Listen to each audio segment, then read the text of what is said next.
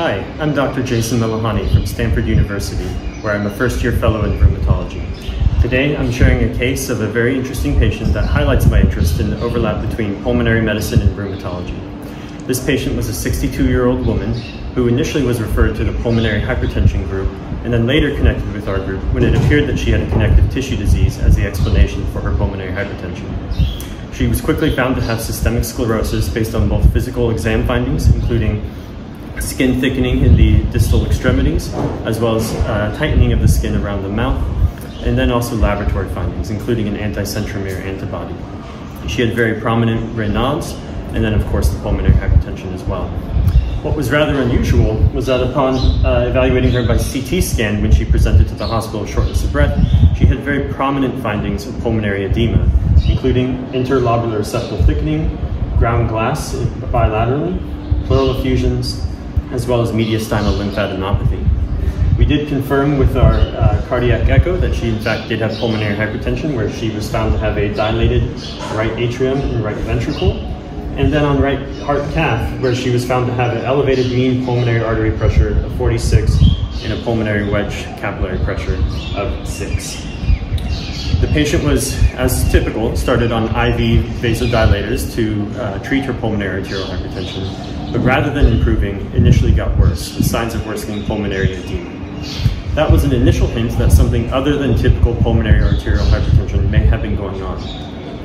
The pulmonary hypertension team suggested that this could be pulmonary veno-occlusive disease, a rare variant of group 1 pulmonary hypertension, which is commonly associated with systemic sclerosis.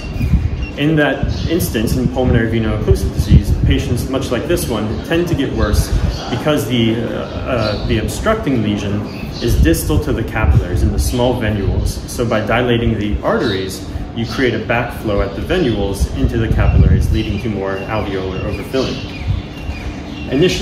After that initial trial, the patient was able to be stabilized on a low to moderate dose of pulmonary vasodilators and was discharged from the hospital.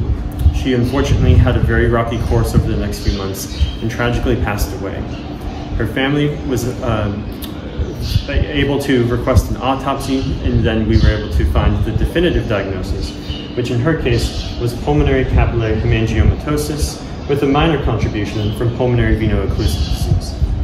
So in these pictographs here, on the left I have normal lung tissue highlighting the alveolar septa, which are relatively thin, with a sprinkling of capillaries embedded within, compared to her lung tissue where she had thickened alveolar septa, and then a huge overabundance of capillaries, characteristic of PCH. As I mentioned as well, a minor contribution of pulmonary veno-occlusive disease, in this case a normal staining on the left, showing a typical venule of the lung, compared to hers on the right, where the venule highlighted has complete obliteration of the lumen.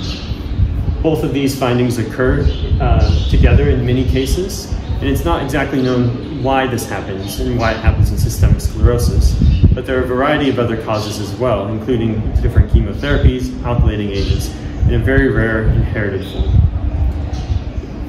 Unfortunately, beyond tissue biopsy, there's not an easy way to diagnose this. The CT scans as well as the clinical scenario hints at it, but isn't itself definitive.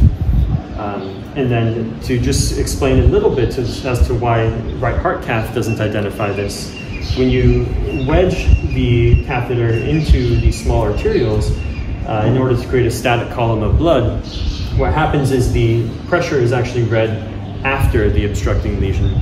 So it reads as if the pulmonary capillary pressure is normal, rather than correctly recognizing that the pulmonary capillary pressure is elevated. Thank you very much for listening.